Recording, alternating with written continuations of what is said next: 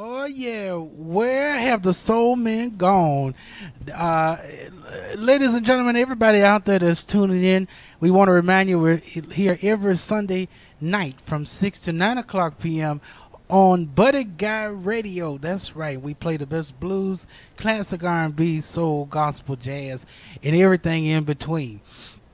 That was Where Have the Soul Men Gone, which is by my guest, who I am so happy to say I've got on the live line with me this evening, none other than the legendary Johnny Rawls. Mr. Rawls, can you hear me okay? I can hear you very well. All right. How you doing? How you doing, Mr. Rawls? I'm doing great. That's good to hear. How have you been holding up during this pandemic? Well, like the old people say, I'm barely holding on. But I'm Ooh, good. I'm good. Everything's good. good, good, good. Well, we really appreciate you taking the time to talk with us this evening. We've got listeners all over the country tuned in, and Great. we Great. definitely want to hear from you. And I would love if we could talk a little bit um, about some of your uh, musical upbringings and sort of where you were born and raised. I was reading that you were born in, is it Purvis, Mississippi? Exactly. Yes, that's where I'm at right now in Purvis, Mississippi. Oh yes. Could you tell us a little bit about when you were growing up? What were some of the artists that you were listening to? What was some of the music that they were playing in the household when you were growing up? Well, my brother and I, we had records by Rita Franklin, Smokey Robinson, James Brown, and the good music era. You know what I mean? Uh And huh. on the jukeboxes, they had O.V. Wright, B.B. King, Bobby Bland, Sam Cooke, the good music. You know what I'm saying? The Temptations and everybody. So we come up in a good music era. Absolutely. We're very fortunate. And when you were growing up, what at what age? When did you discover that you had a musical talent? Well, I haven't discovered that yet. But anyway, I always loved the music. I always loved the music. And right here in my hometown, in 1965, they started a high school band. And I started playing clarinet. I was always very interested in music. And I played saxophone, and I ended up playing all the instruments, trumpet, tuba, everything, baritone. And so I Ooh, kind of like mastered all the instruments and got to playing piano. And in Mississippi, we come up around a lot of music, a lot of great musicians, a lot of great people. You know what I'm saying? A lot of great artists from yeah. right here in Mississippi. You got Malico Records, you got Stax, you got Muscle Shoals. All these artists were right here. And I had the opportunity when I met my band director in the 8th grade to join his dance band. That's how I met O.V. Wright, Z.Z. Hill, Willie Hightower, Jimmy Hughes, Little Johnny Taylor. We backed all these people. The list just go on and on. Man, That's that how is I got amazing. into it. That is amazing. What what was it? What was it like working with some of those? The names that you just dropped. Those are, I mean, those are legends. Yeah, um, it's like in my hometown they would come put the poster up. They call them placards back then. Be a poster of O.V. Wright, Jackie Wilson, and a whole bunch of them at the New Orleans Municipal Auditorium. And then the Hi Hat Club, which was a legendary club here in Hattiesburg, which is like 10 miles from my hometown. And once you played there, that means you made it. You had to be successful to play the Hi Hat Club. Everybody in show business came through there. It held about 1,500 people. And so, matter of fact, today I have a Mississippi Trail marker out front of the Hyatt Club that I'm on with Tyrone Davis and Lou Milton. a historical marker that's out there now. You know, Mm-hmm. so it was like a dream come true. Really, I'm the luckiest man in the world. Well, and I think it's rightfully deserved too. I mean, that's an amazing accomplishment. I have to ask because I know I was reading that at some point you joined OV Wright's backing band, and then, if I read this correctly, you were the music director for OV Wright's band. Is Yeah, that right? yeah. I put a band together for him, and see, I met him when I was in high school. And then when I got 21, I moved to Milwaukee, and they stayed up with me. And he wanted me to put him a band together, a touring band. And so I was with him from that time till he died. I was with him the day he passed away. Just him and me and him, you know. Man, what was it like So, working with OV Wright? What was that? What was it like well, working with him? it was like working with one of the greatest singers that ever walked the earth. You know, a man that was a master of songs. And we would play all these places, Alabama and different places, Texas, and wherever we went, the crowds would be massive. They loved it, O.V. Wright, you know. It was just something about him. His records touched so many people. Never have I seen like 100 or 200 women in front of a stage literally crying. Ooh. Heartbroken women. You know that these dirty men did wrong. But it was a dream come true. Wow, It was a dream that come is true, just man. I would have loved to have been a fly on the wall back then. Oh my God, man! I'm telling you, So now, it was great. when Ov passed, um, the band, the Ace of Spades band, you all kept performing quite some time after. Am I right about that? Oh yeah, yeah, you correct about that. Charles Evans and Perry Payton, Charles Evans, Megas Evans' brother, had the Mississippi Homecoming every year, and he the one that said, "I want you to call you." You know, I met him through when I was with O.V. Wright. He really liked me. We became sociable, you know. And Charles Evans told me, he said, "I want you to keep that name, the O.V. Wright Band, the Ace of Spades." And he really helped me a lot in my career. Charles Evans did. Yes, he did. And so He it would would. put me on the Mel Evans Homecoming every year with B.B. King and different people. I was just about to bring up BB King, and I think I read that you all also worked with like Little Milton and Bobby Blue Oh Bland yeah, and Little Johnny all those Taylor. guys, man. All of them, all of them. Amazing. That is My life has amazing. been enriched with soul. You know what I mean? Been Yes. enriched, man. Let me tell you a little quick story. One day, me and OV went down to Greenville, Mississippi, to get a deposit, some money for a show, And when we got there, we was, Little Milton that's his hometown, so he be down there a lot. And then we was at Anime's Cafe. You heard the record, Anime's Cafe. And we was standing outside on the side of the club. And here I was, like, almost in this alley with O.V. with his shirt tail out. I'm standing here with O.V. Wright and Lil Milton, two of the greatest singers ever lived, just sociably hanging out, And when I was a little kid, I would always play these records, for a nickel, And O.V. Wright had a record called A Nickel and a Nail. Right. It Right. was great. Woo. That. Ooh, you might have to write a book at some point. Yeah, I couldn't write no book because I could never tell it all. The book would never end.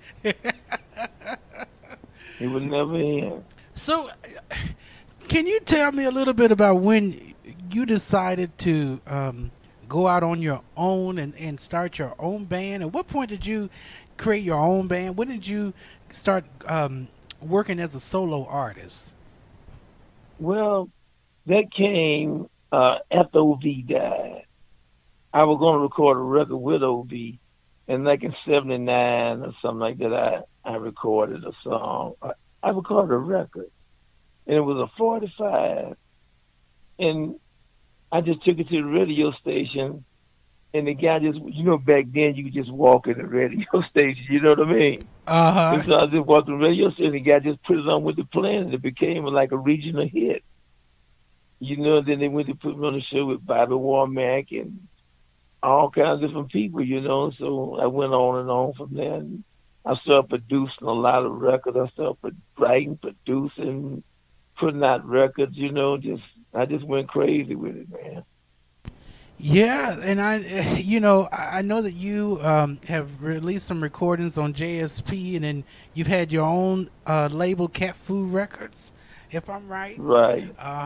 Right, you correct. Okay. I produced like 30 albums I was like an A&R man for JSP Records, and I would find the artists. It's a England-based record label. Yes. It's a European-based record label. And I would find the artist, and the guy would trust me to record whoever I picked, And I did 30 albums for them with all various different artists. I even recorded, produced Buddy's brother, Phil guy. Yes. Yes. I even produced an album on him. And then I had a friend, which is still my friend, Miss Deetra Farr, and she was the first female that was on that I asked the guy. He really didn't want to do it because he always wanted just guitar players. That's all he wanted. He never had recorded a female. And so we got together, Miss Farr, and we wrote some songs, and it became a very big success. Yes. And so it was a good success, man. Well, you're right about that, because our listeners here, we love that record by Miss Deetra Farr, The Search Is Over, and there's a lot of songs off of that record that they asked me to play every week. I penned most of those songs. I wrote that song, The Search Is Over. Yeah. She was a little hard-headed at first, but she came on. She came on in. She cooked me some white beans and turkey necks and stuff, and we got together. And it's something I really want to say, but I'm not going to say it right now. I'm going to leave it alone. Oh, no. You going to start some mess tonight? No, I'm going to leave it alone. But for the interview over, I got something I want the world to know. Okay. Well, we'll get, oh, Lord. Okay. Yeah, I appreciate you having me in Chicago, my favorite city, Yes. What oh Lord. I was going to ask you a question. I want to talk to you about some of the other artists that you've worked with throughout the years. And actually, maybe I want to, let me ask you this. I want to talk about Otis Clay. You were really good friends with Otis Clay. And I love that man. I love that man with all my heart and soul. Can you tell me, will you tell us a bit about your friendship with Otis, and when did you first meet Otis, and what was it like working with him? I met Otis Clay at the High Chaparral in Chicago in the 70s. Back then we'd be on the show like Tyrone Davis, B.B. King, Bobby Bland, O.B. Wright, Johnny. They would have like a massive amount of people on one show. It was just like tremendous. And Otis Clay would always come talk to O.B. and we would be, talk a little bit. We kept running into each other like that for years, for decades, really, And then one day in Phoenix, Arizona, after O.V. died and everybody was dead, we was on a Phoenix Blues Festival together. And this guy, Bob Corritor, you might know him, he got a radio show. After the show, he asked me and Otis to come do something together. With just me and him and the guitar, Mm-hmm. And we got there and we got to talking about gospel and this kind of stuff. And, got to talk about gospel. and we just hooked up. And I asked him, I said, man, won't you record a couple of songs on my CD with me, my album with me? He said, okay. He came down to Texas and recorded with me. And then I said, Otis, I said, let me produce an album on you. He said, no. He said, no. He said, let's do an album together. And they'll never know what the other. And we did that, man. That album took off called Soul Brothers. You know, we were touring Europe together and Canada and everywhere. And unfortunately, he passed away. And I was crushed. I was crushed. I loved that man. I understand, and yeah. So you said the name of that CD was called Soul Brothers, right? That's you and Soul Otis Brothers, Clay. right. Okay, and we're gonna make sure that everybody knows how to get that one too, because that. And then you released another album dedicated to Otis Clay called "I Miss Otis Clay." We love that song too. Oh yes, oh yes, I did. I recorded that in his honor. You know, it's a heartfelt album. You know. Yes. I did that in his honor. You know, because he always was there for me. I could be, Otis, I'm coming to Chicago. He said, just come. I had to tell him what time I was coming or nothing. You know, never had to tell him. We were like, on a Sunday evening, me and him would get in the car and just ride around on the west side or the south side to clubs and just sit in. You know, it was just such a great time, man. You know, hanging out with him. Absolutely. You know, everybody loved Otis Clay. Everybody loved Otis Clay. Yes, yep, they sure did. Yep. He's a great man. Yes, yes, yes. Great man with some great music. Yes, indeed. Yes, indeed. What? So now, tell me about. So, I want to talk a little bit about Where Have the Soul Been Gone, which is one of your latest releases this year. That's true. I want to talk to you about that. What was the inspiration behind Where Have the Soul Men Gone? Well, the music today, and I look around, and all you got now is like a bunch of guitar players taking a 2-hour guitar solo, which is cool, but you know, I miss this. I miss the soul man. You know, I traveled and toured with James Carr. You know, I miss the great song. I miss the great, like pouring water on a drowning man at the dark end of the street. Yes. You know, the great songs. I miss hearing the great songs, man. You know? I'm right and there I'm with wondering you. to myself, where the soul man gone? Am I here all alone? Where's Tyrone, you know? Right. You know, where they gone? You know, Little Milton, where they gone? Solomon Burke, you know? Where they gone? Right. That's a question I was asking myself, you know. ZZ Hill, you know, where to go? BB Bobby, you know. Right. And now, you know, it's hard to go here. Like the OJs, you know, and these are national treasures. You know, people that's they're the only one left, you know, that you could really go hear some good music, man, you know. Right. You know, I play guitar, but I don't want to hear like a 30, 45-minute guitar solo.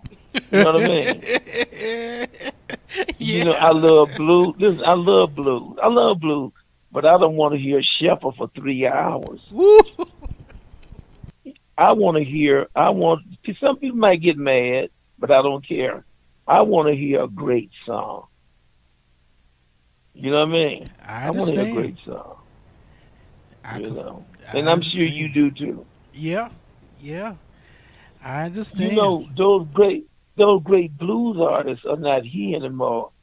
You know, like Otis Rush and Junior Wells and, you know, buddy guys here.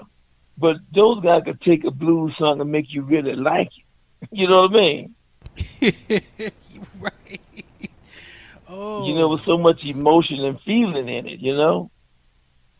Magic Sam and all them people, you know? Right. Right. Them people, them are real blues players, man. They'll set the house on fire. Right. You're right. You know? And you know what else? You know what else, man? they were clean. They were dressed. They were clean. Yep. You know, this thing now is a total turnoff for me, man. Like somebody just changed it all or just got to adorn the lawn and come on stage and play. Oh Lord. It's a turnoff. I'm sorry. I'm sorry. It's a turnoff for me. I'm sorry. I know some people might get mad, but I don't care. Well, that's I just got okay. to say it. I got to say it. I've talked.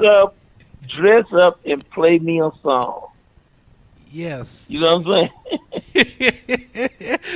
saying? We've had this I've had this conversation with other artists who've been on when we interview them who have said the same thing about being professional and dressing up for the stage. So, you don't have to put on a tuxedo. You know what I'm saying? But my God, man, Jesus Christ! I mean, it's an embarrassment to the audience. It's disrespectful to the audience, man. mm-hmm. It's totally disrespectful. But on another note, now everything's good. I just had to say that. No, I thank you for saying that. We need someone to say that, and I think some of the listeners are probably going to agree with you on that because, that's definitely something that constantly gets brought up. Is like as you said, don't go from mowing the lawn to getting on the stage. Oh Lord! Hey man, you know these guys be standing up holding these signs say, "Need money, I work for food." That's where some of the singers look now on stage. Oh, Lord. You know when you pulling off the expressway and it say, "Need money, I work for food." God bless you. You can go to some of these stages and hand them guys that same sign, and it'll look just like them. Oh Lord. Well, if you think I'm lying, just go check it out. Yeah, I know you telling the truth. And then if some of the band guys are listening to this and they're embarrassed, you should be. Woo-wee. You should be. It's disrespectful. Yes. Disrespectful. Well, let me ask you this question. I want to know, what is it that you do? How do you get into when you start writing songs? How do you get into that creative mode? Do songs just come to you? Do you sit down and have to write them out? How does that work for you? Well, the word work for me. I write songs about true life events. A lot of people think I recorded like my 22nd album or something like that, and I done produced maybe close to 500 or 1,000 records, but where I write songs about is about true life events. A lot of people think a lot of these songs are about myself, but very few of them are about myself. You know what I mean? Maybe one or two about me, but all the other hundreds of songs I've written about my friends and something that I've seen, happen to somebody. Mm-hmm. The only song I wrote about myself is a song called "I Can't Win for Losing." Woo! Every time I get a nickel, somebody want a dime. Mm-mm. But that's the way I write. That's the way I write. Yes, that's the way I write. Well, so let me ask you, as you think about down through the years and some of your your experiences out here in the music industry, what are some lessons that you've learned out here in the music business, and maybe some advice that you would even give to some of the younger, new, up and coming artists? I think I know what one of them is, but what are some other lessons that you've learned out here? What I would like for them to learn is, if you're going to do it and don't give up, and try your best to come up with a song. Don't just be a jam band. You know what I mean? Don't just be a Tuesday night, Monday night jam band. Try to write a song. You know what I mean? Try to write a good song, If you want to be an artist, try to write a good song. Yes. And remember, back in the children days, when me and OV now, you always would have to remember to get paid before you play. But nowadays it really ain't like that. But that's one thing to remember back then: get paid before you play. You said you had to get paid before you play. Can you tell me? Did you have some? Did you have an experience where somebody ran out the back door on you? Oh man, we got stranded a many times. Ooh. We got stranded a lot. I'm talking about I got stranded with OV Wright. We was out in Baton Rouge one night. Me, ZZ and Lil Johnny Tell. This man didn't pay nobody. He sent the deposit, and then we did 2 shows. They'd be like, "I'm gonna pay you after the show. Y'all go and finish the show." He didn't pay nobody. What? Oh, no. In Philadelphia, Pennsylvania, me, Marvin Cease, and Roy C. The man was a disc jockey. He left the place, didn't pay nobody. That happened a lot. Woo. Yes, it did. Ooh. Oh, yes, it did. What is it like now? What's some of the differences that you've had performing in the States versus overseas? Like over in Europe and whatnot. What are some of the differences? What's it like? What's the difference to you? What the difference is this: the money is like night and day greater over in Europe. You know what I mean? And the people over there are like night and day more grateful and so glad to see you, and standing ovations. They standing in line before the show even started to get in to see you. It's great. Mm-hmm. In America, most fans and people take it for granted because they got it all the time. But those people over there, they can't see a Mississippi soul artist every weekend or every once a year. So when you go over there, the places be sold out. And they do like every night you got to do like a half hour, 40-minute encore every night. My God. They love it, man. They love you to death. I can't wait to get back over there. I bet. I understand. I know I've heard from a lot of people that it feels like they appreciate our music more overseas, that they appreciate it more. Yeah. I did some tours with Dietrich. I did some tours over there. I can't tell it all, but I ain't going to tell it. But we did a lot of tours over in Europe together. Oh, okay. You said you weren't going to tell it? No, I ain't going to tell it right now, though, so she ain't got to get scared. But we did some great, we really seriously, we did some great tours together. We did a 30-day tour one time, all over England, Poland, Finland, Greece, It was great. Yes. It was great. Yes. I'm trying to think, was that record out there in the searches, though? I don't know if that was out. I think it was. I don't know if it was out there or not. But we did some good tours together.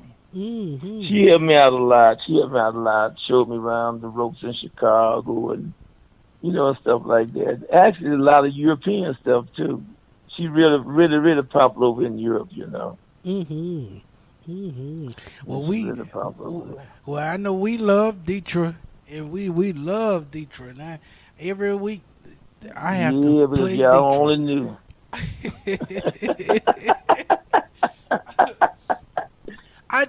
You gonna make me tell something after a while. I better get off this phone before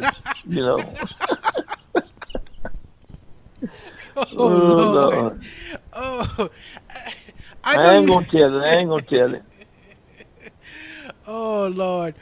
Now I know that you've I've read you've won quite a few blues music awards, and oh yeah. And goodness, I mean, I know some of your past recordings have won like the Critics' Choice Award for Living Blues.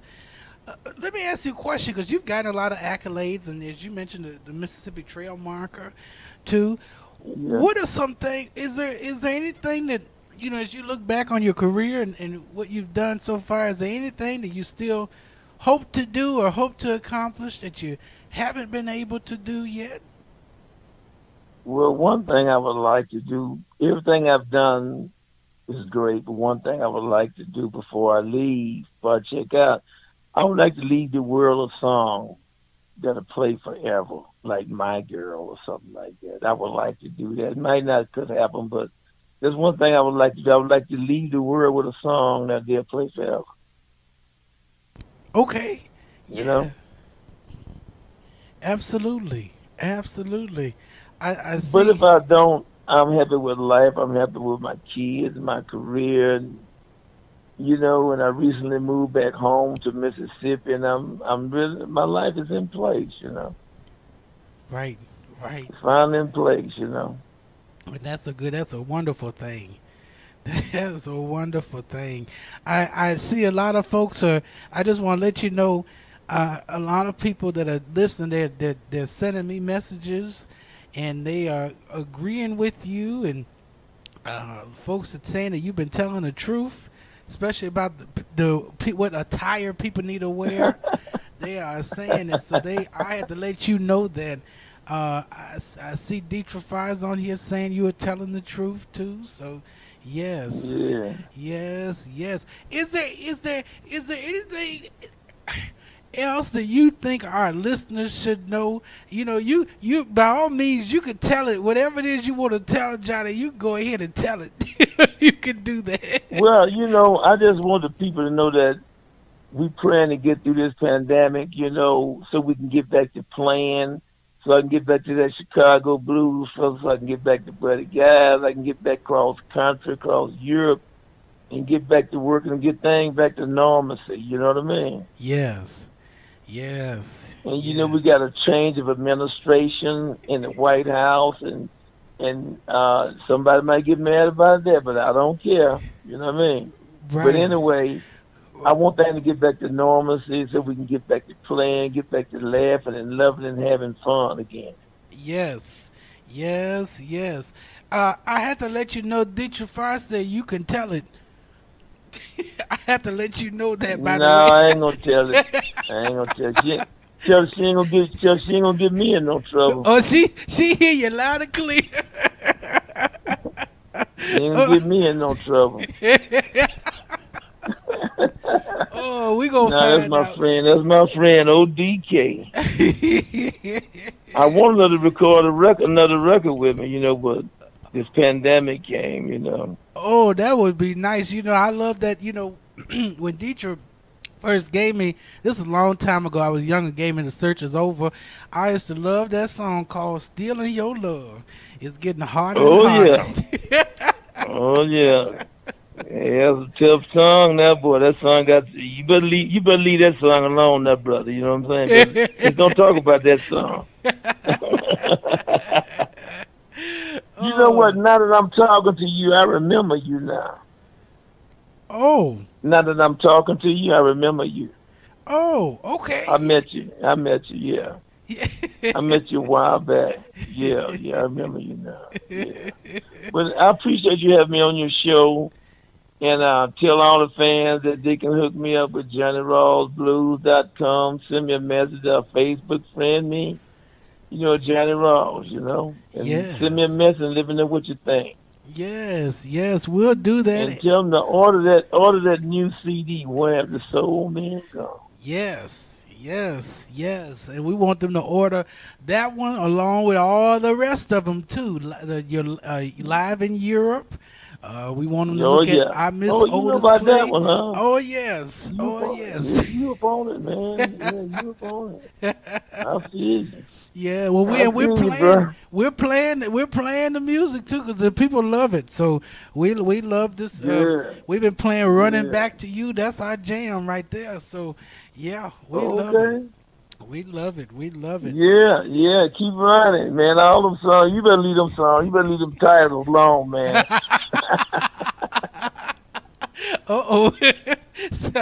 It sound like you getting ready to tell something. Nah, I ain't gonna tell it. I'm gonna leave it alone. Yeah. Well, Well, you know, thank you for having me on the show, man. I really appreciate it. And I want everybody to stay safe and be glad we get back to what we can do our thing. yeah, well, thank you too. We appreciate it, and you know, if you ever change your mind, we can, like that song, "Can I Change My Mind?" We can get you back on if you want to tell it. So, Okay. All right. Yeah, I got to be on my nerves if I could tell it.